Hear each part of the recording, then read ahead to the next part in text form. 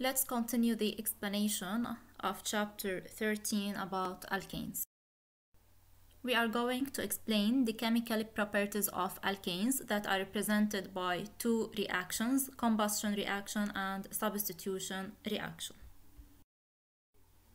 Before we start with the combustion and the substitution reaction of alkane, you should know that alkanes have low reactivity since they are classified as saturated hydrocarbons. Why they are called saturated hydrocarbons? Due to the presence of a single covalent bond only between carbon atoms. So as a result, they do not react with acids and bases. Let's start with the first reaction of alkanes, which is the combustion reaction. A combustion reaction is a reaction with oxygen gas. We have two types of combustion reactions. It's either incomplete combustion or a complete combustion, depending on the amount of oxygen. Whether it's a sufficient amount, it's in excess, or it's insufficient. If the amount of oxygen is insufficient, then the combustion is said to be incomplete, and the products are water vapor and carbon, which is a black deposit.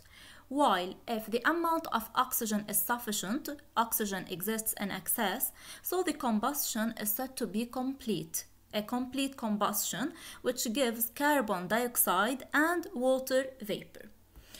Let's write the balanced chemical equation for the complete combustion of alkane. You have to follow the following general equation to write a balanced equation.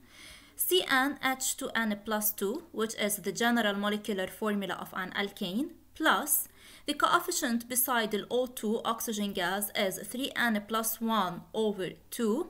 It produces NCO2 plus N plus 1 H2O. Don't forget that N represents the number of carbon atoms. For example, the complete combustion of octane. Octane, N equal 8. What you have to do is to substitute the value of N in the given general equation. So you will get 2C8H18 plus 25O2. It produces 16CO2 plus 18H2O. The second reaction of alkanes is the substitution reaction. A substitution reaction is a reaction with halogens, especially chlorine and bromine. This substitution reaction produces two products. The first product is an organic compound called haloalkane. It's called a haloalkane since it's an alkane that contains a halogen. And the second product is a hydrogen halide HX. X, it could be either Cl or Br. In the following example, it's a substitution reaction of methane, CH4, with Cl2 chlorine. This substitution reaction, it takes place in the presence of sunlight or UV light. In this reaction, a hydrogen atom in CH4 is replaced by a Cl atom from chlorine Cl2. So you will get the first product CH3Cl, which is called chloromethane. It's a haloalkane due to the presence of a halogen chlorine.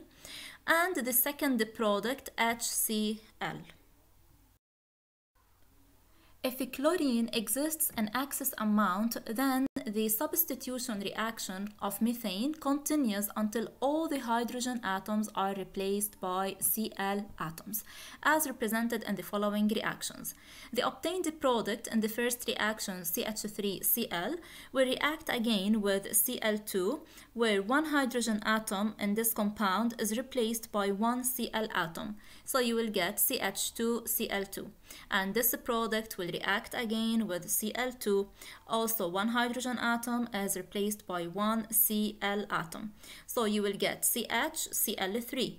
This compound will also react with Cl2. So now the last hydrogen atom is replaced by Cl atom. So you will get CCl4, which is called tetrachloromethane. Why it's called tetrachloromethane? Since we have 4 chlorine atoms. Here it's called trichloromethane due to the presence of the 3 chlorine atoms. And this compound is called dichloromethane due to the presence of 2 chlorine atoms. So finally, to write a balanced chemical equation for the substitution reaction of an alkane, you should start by writing the general molecular formula of an alkane, which is CnH2n plus 2 plus XCl2, where X could be 1, 2, 3. Under the effect of sunlight or UV light, it produces two products, haloalkane or a chlorinated compound, and the second one, which is hydrogen chloride, as represented in this equation.